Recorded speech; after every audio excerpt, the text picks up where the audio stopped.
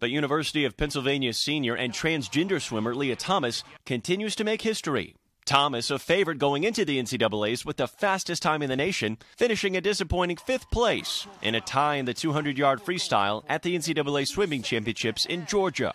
Seconds behind Stanford swimmer Taylor Rock, who set a pool record. Thomas coming off a win in the 500-yard freestyle, saying, amidst the controversy, she's focusing on swimming. After spending 3 years on the men's team, Thomas surpassed the NCAA requirement to compete on the women's squad as a senior, completing 34 months of hormone replacement therapy, far beyond the 12-month NCAA requirement to compete on the women's team.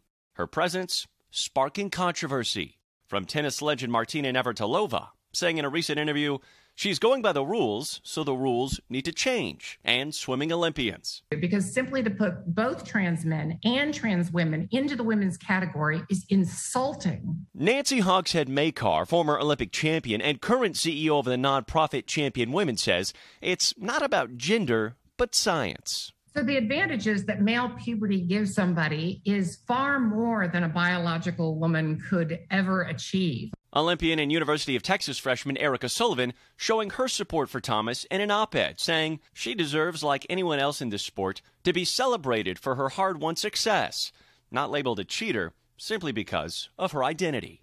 Morgan Chesky, NBC News.